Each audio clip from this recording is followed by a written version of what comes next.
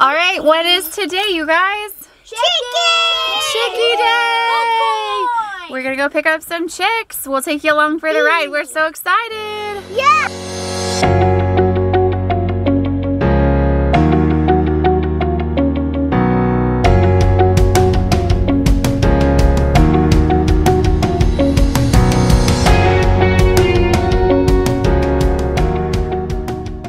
All right, we're here. We're at Freedom Ranger Hatchery. This is where we've gotten our chicks for years and years. We used to live farther away, so we would actually have them shipped to us on a Wednesday. They hatch on Tuesdays, and then we'd have them shipped to us by Wednesday.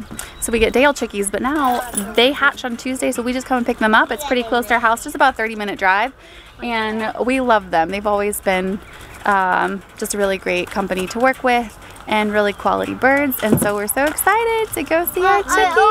You want to go in first?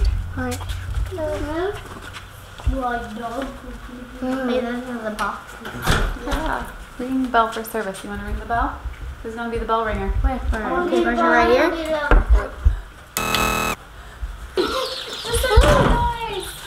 All right, here we go. Want to see them? Yeah. Huh? Let's look in the box. All right. Exciting. Yeah. Oh, we can't wait. Okay. Awesome. Oh my gosh. All right, we got them. That sound, I could almost cry. That used to be such a common sound for us, and we haven't heard all that chirping in a long time. So it's really fun to have this many chicks again, and now we're just excited to get them home and to get them some water and some food. We got the chickies home, and you can see they're in this brooder that Jeremy built here in our shed. So here is our backyard, and here's our shed, and he put this perfect little brooder in here for them. We need to get them all set up. So we need to turn the light on, we need to get their food, we need to get their water, and get them introduced to their new jigs. All right, we have this little dinky water because we can't find the top to the medium-sized water, and the big water is like too big. I'm afraid they'll get in there and then drown until they get a bit older. So we're gonna have to keep an eye on this because they'll go through this really fast.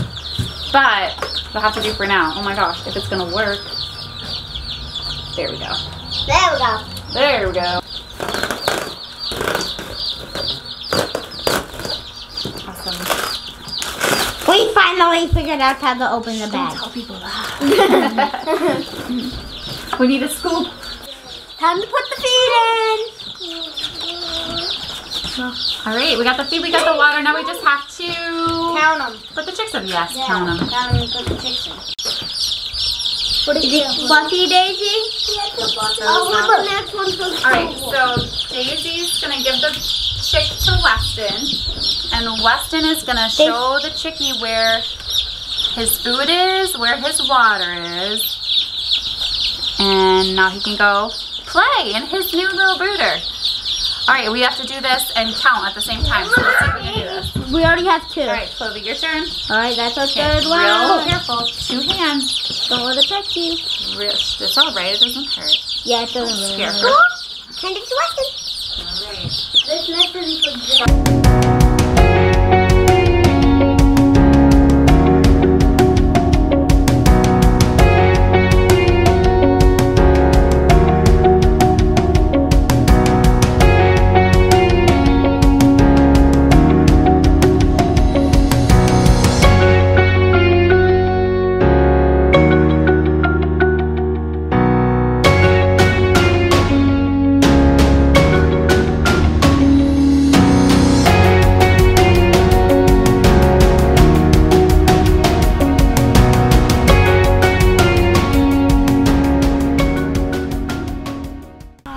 So that's it. We got our chicks all set up. They seem happy in their new home. We're playing with a few of them out here on the grass for now.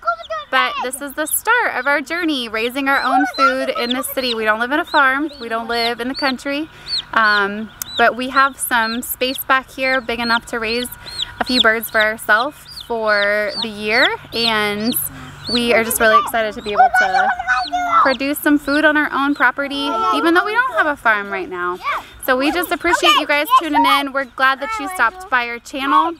If you wouldn't mind, stop by and give us a thumbs up. Leave us a comment. Let us know if this is something that you're considering. There's lots of talk and scary news about food shortages and all kinds of crazy things happening in the food industry right now. So I don't believe that we need to have a spirit of fear. But if you can raise some of your own food, like we have a little garden back there and some egg layers, and now we're going to get some meat birds. If you can, why not? It sure does taste better than what's in the grocery store. I can promise you that. It is no comparison. You won't be disappointed with the taste. So let us know. Drop a comment if you're thinking about doing something like this yourself, even if you don't have a farm. We'd love to hear what your setup is, what you guys have growing on your property this year. We would just appreciate you guys tuning in. Stick around to see these chicks grow and to see what else we have growing back here in our yard. All right, we love you guys. Take care.